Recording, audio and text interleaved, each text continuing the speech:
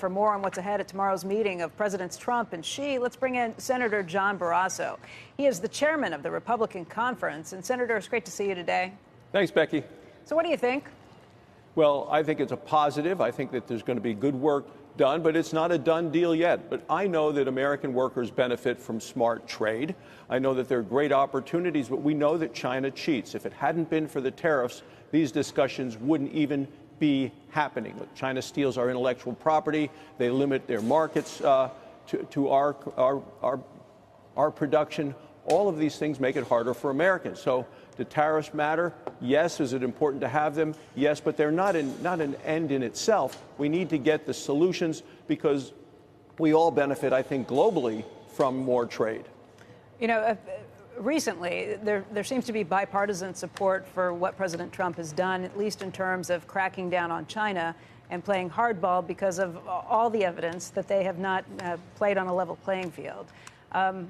We are getting deeper into an election year. You are talking about things starting to heat up, and I know that you hear back from some of your constituents too. I wonder if you can just tell us how deep you feel support is at this point, or if you think that more people are hoping that there's a deal reached sooner rather than later. Well, I'll be in Wyoming this week at the Cody Stampede, the 100th anniversary there, traveling the state of Wyoming. What I know I'm going to hear is people say, hey, we have products in Wyoming we want to sell overseas. Our #1 cash crop is beef. But on top of that, we have trona, we have natural gas, we have coal, and we want to have international markets for those products. Our economy benefits when we're more actively engaged in trade. There's huge support for President Trump, I think, all around Wyoming and around the country. And when you compare that to what we saw last night at the debate, I mean, previously it was Joe Biden that said, hey, China is nothing to worry about.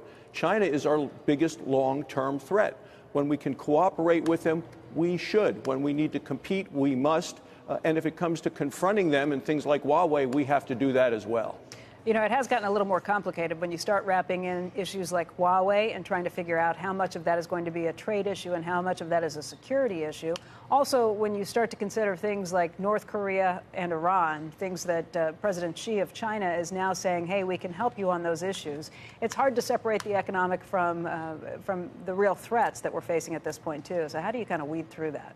Well, #1, to me, Huawei is a national threat. It is not something that can be used as a bargaining chip in trade. But I think you're right. You have the G20, you have a number of countries there, but it represents 86% of the economy of the world. You mentioned Iran. Iran is a global threat. Iran with a nuclear weapon makes the entire world less safe, less secure, less stable. So we need cooperation from around the world. Look, the sanctions and what President Trump is doing is right. They are biting. It's great to have additional cooperation, and I imagine the president is going to look for that as well. But I want to bring that up directly with China. I mean, President Xi has said that Huawei needs to be part of the negotiations if they are to move forward on trade, that he wants a solution on that. He's also said that he can help with North Korea. And with North Korea, China is probably the most important player. They'd be the only one who could really put pressure on North Korea to make them do more, to open up and to maybe stop being so threatening. How do you take those two issues? Because obviously we want a better situation when it comes to trade. But when you look at real threats, North Korea being the most immediate, and then the potential for Huawei, if that has to be on the table from the Chinese perspective, how would you sort that out, Senator? Well, I think that Huawei is a true threat. It could be a Trojan horse if it's in our economy and all of our communications and in our what we have in terms of the computer world. But realistically, that cannot be used as a bargaining chip. We do need to see China take a more active role in what they do in terms of North Korea. So much of the money going into North Korea comes directly from China. I think China should have been much more active in helping prevent North Korea from using nuclear weapons and the missiles, because in terms of the geography, there is the shared border, and China is at risk as well from North Korea. They need to realize it's in their own best interest to tamp down activities in North Korea. Senator, I hate to relitigate the Huawei issue, but the thing that concerns me is I think it's going to be the pivotal issue in this conversation for President Xi. I can't see it any other way. And I look to what took place with ZTE and some of the measures that we put in place, including our own people, by the way, literally in their offices. Could you see us thread the needle? Is there a way to use Huawei as I hate to say a pawn in this trade war, but some kind of situation where we deemed Huawei not a national threat, security threat? Well, and for that, you're going to need to be visiting also with the people from national intelligence and what we know what Huawei is doing. But you're right in terms of where we're seeing Huawei increasing its influence in our NATO countries, in terms of what they're talking about doing in England. So Huawei is having a bigger presence around the world. To me, that's still a great concern and a threat. But there's nothing that we could do in the same way that we did with ZTE. And I don't know if you were ever comfortable, really, with how ZTE was ultimately handled. No, I'm not completely. I have great concerns about Huawei and the threat that it would provide to our country. Senator, just shifting gears to last night, who would be the most formidable, after you watch, who do you think would be the most formidable opponent for Trump-Pence, or opponents for Trump-Pence, do you think? And who do you think it will be? And who would you wish it to be? Do you wish it was Bernie or Elizabeth Warren?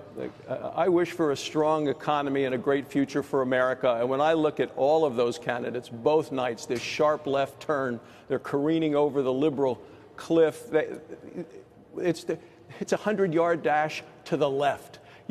Every hand went up about free health insurance for illegal immigrants. People want to tear down the barriers, get rid of a border, do more to invite more illegal immigrants to come to the country and say it's not even illegal to do it.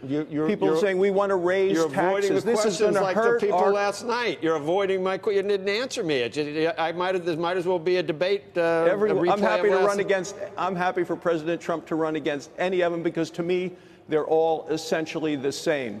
One size fits all health care with higher costs, so people have to wait longer for worse care. They're all the same in terms of the Green New Deal, penalizing our economy for some pipe dream that's not going to work to actually deal with the issues that we face. They're all the same. They're all in the same clown car. Going to be a member of the old guard or the new guard as the main? Do you think it's going to be Biden, Senator?